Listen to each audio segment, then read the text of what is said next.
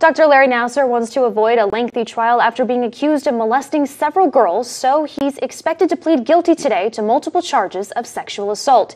He's charged with molesting 7 girls, all but one of whom were gymnasts, mostly under the guise of treatment at his Lansing area home and a campus clinic.